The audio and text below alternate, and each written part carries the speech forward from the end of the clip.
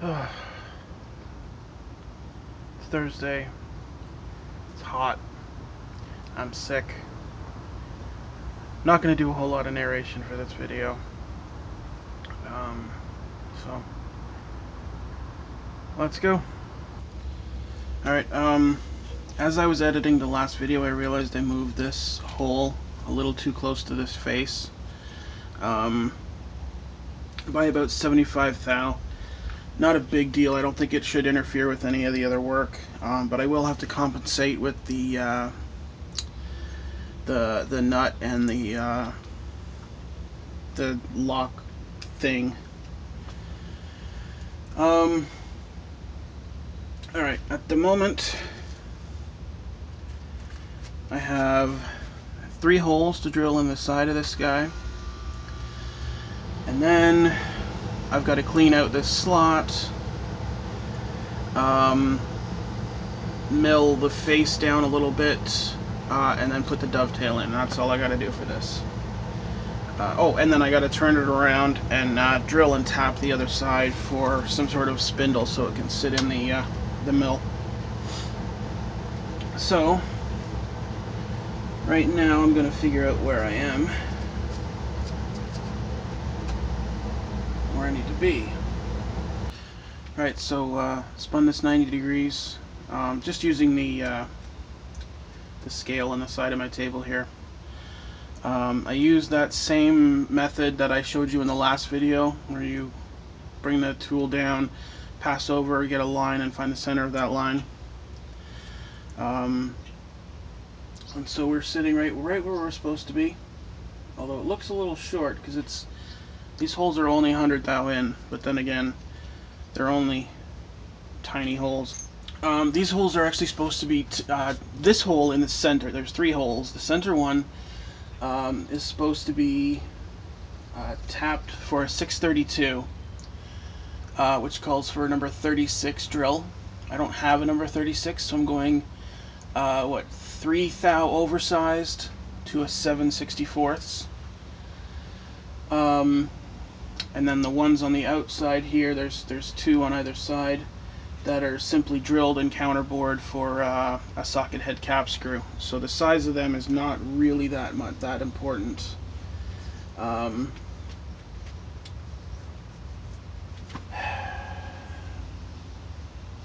they're drilled and counterbored for a 440 socket head.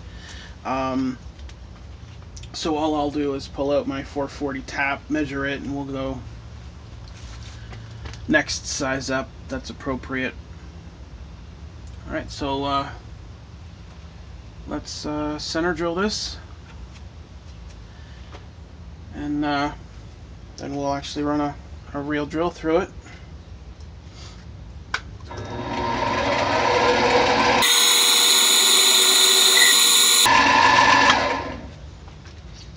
Didn't go very deep.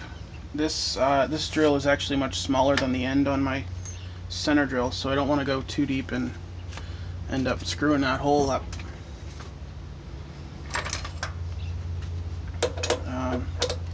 And also I did put some cutting fluid on it.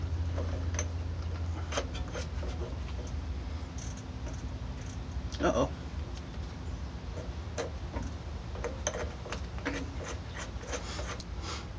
So I ran into a little bit of trouble there. The drill, too small to fit in my chuck. So I ended up having to pull out my little pin chuck here.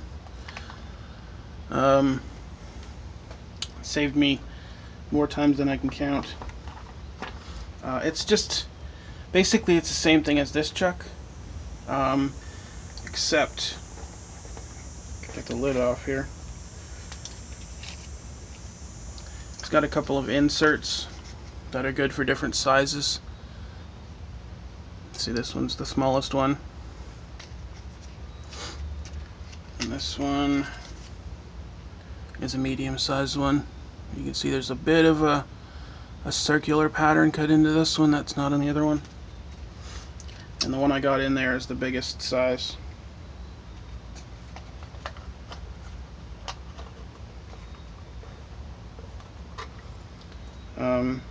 Now technically that drill bit is too big for this chuck, but it'll work for this little bit I'm doing.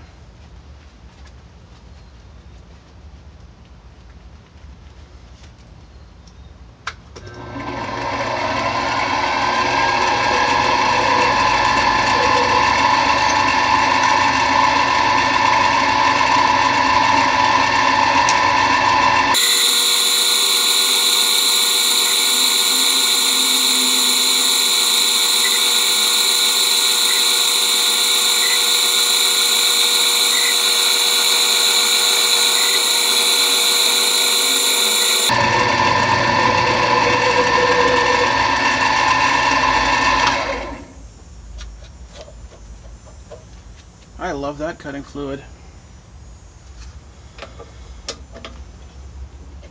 Alright. I'll just put that there for now. Now we have to tap. Alright. Got my tap set up there. See if I can just lower it down a little bit. You can see what's going on. Yeah. There, let's just raise the camera up. Why are you looking at the ground? I got the tap handle in the drill chuck here. I haven't moved the table, so it should still be in the right spot.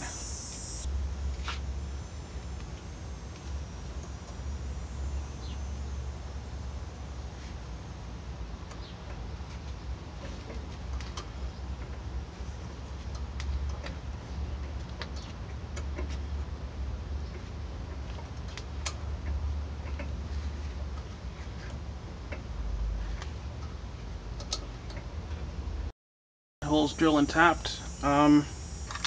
This one, I don't know, I don't use this handle very often, and it kept sliding, so I had to switch to a different one.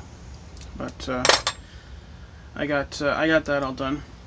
And after looking at the drawing and looking at my little chart, I think I'm going to use the same drill again for these other two holes, because they're clearance holes, and this should be big enough that it provides a tight enough fit, but doesn't let the screws wiggle around too much.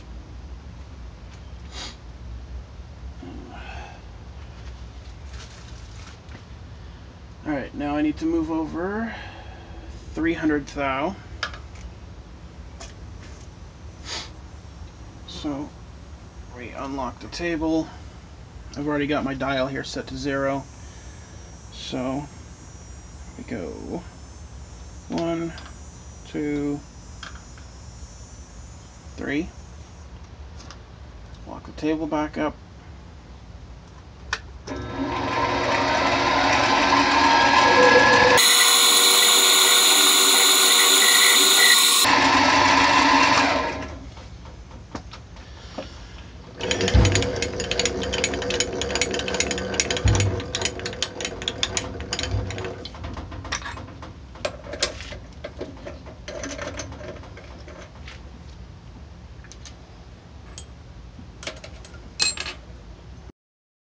Alright, filled the camera up, so I just went ahead and finished these two holes. Now I need to counterbore them so that the socket head cap screw can actually sit inside there. It doesn't give me a dimension on the drawing, and I don't actually have the screws that are supposed to be in here yet. So a quick internet search told me that the head is about 183. So I'm going to counterbore them with a 3/16 end mill, which is 187. That should give me enough clearance. There are actual tools that will allow you to do this, specifically sized for different cap screws. They're a very specialized tool, and I don't have them. So this is going to be good enough for me. Put some stuff on there. Put this down a little bit more.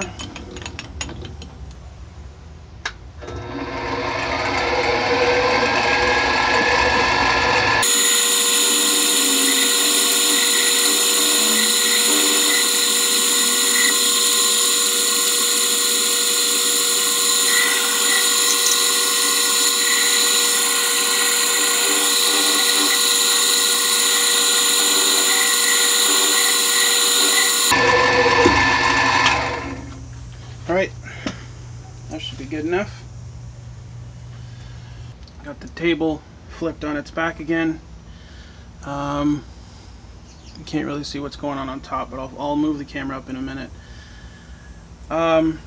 What I did, I have a big end mill in a 3/16 end mill, I believe it is, or a 11/16 end mill. Right. Yeah.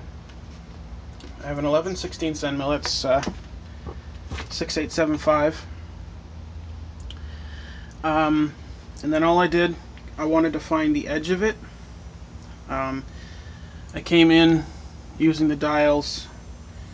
I moved in a little bit, moved past, moved in a little bit more, moved past. And as you can see here, I'll just unlock the table. It's taken a tiny little thin slice. You can see the little dot there. That's just barely where it made contact on the one side.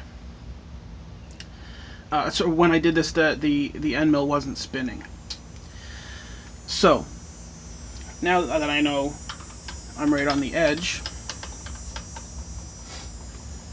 pull out my little calculator here. 0.6875 divided by 2. 344. We're going to come over 344. Make sure I lock this. And we're going to come over 1, 2, 3, 20, 44. Now that should mean that this is right on the edge, which, judging by my eye, it is. And then, we're going to come over half the distance of this, 0.75. Reset my dial.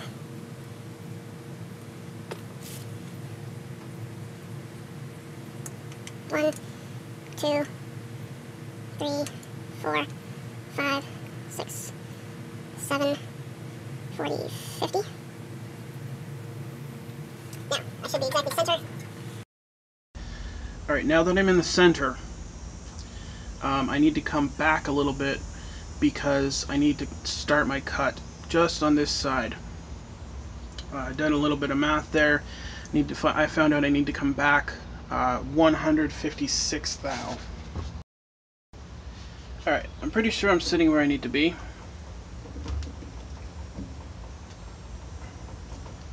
Let's just raise you up a little bit so you can sort of see what's going on.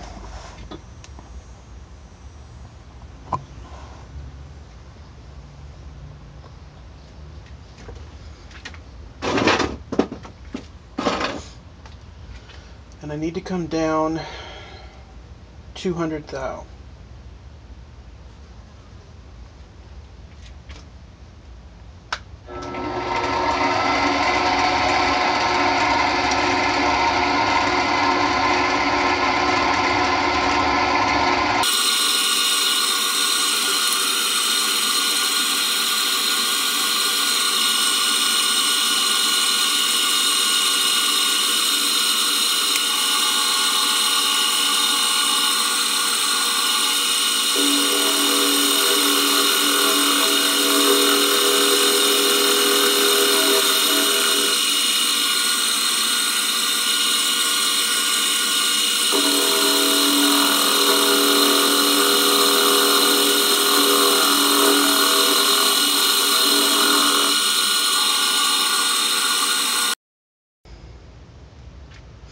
Alright, I'm to depth on this first cut.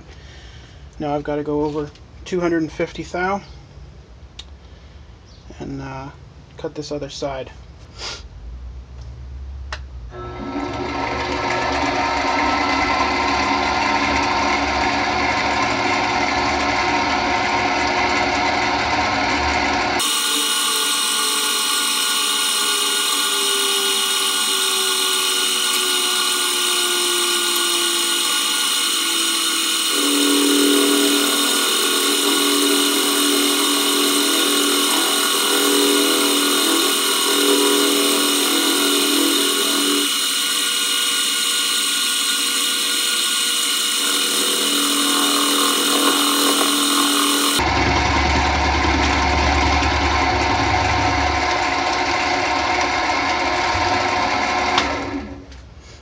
Alright. That's exactly what I'm looking for.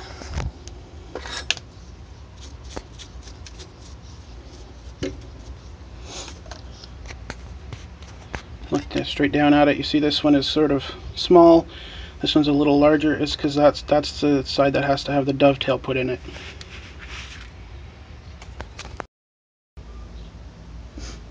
Alright, and this is my my little homemade dovetail cutter.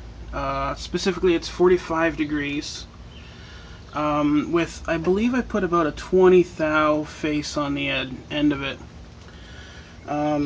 If you're interested in seeing the actual close-up view and an explanation of how it's made, you can check out the annotation. It's also in the description, and it should open in a new window.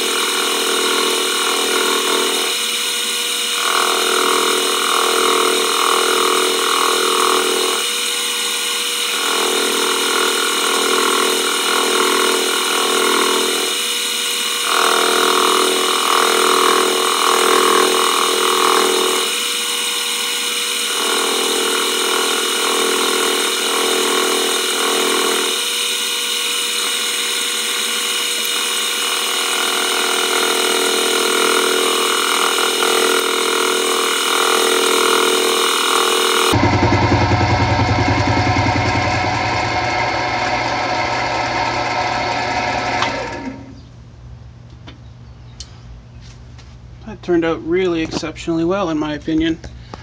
Give you a good close look here.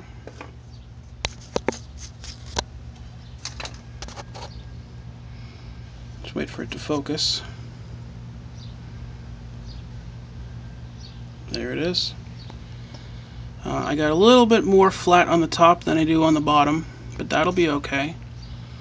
I can just take a skim cut off this and make it even.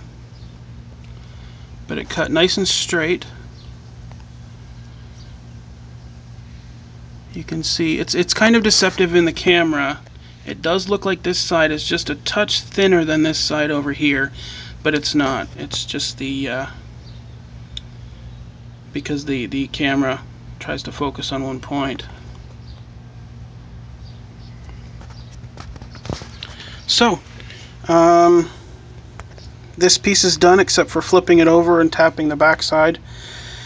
And I'm not going to bother to show you that. It's very straightforward and simple. So, see you next week with what are we doing next week? I think we're going to do the slide next week. So, you guys have yourselves a good day.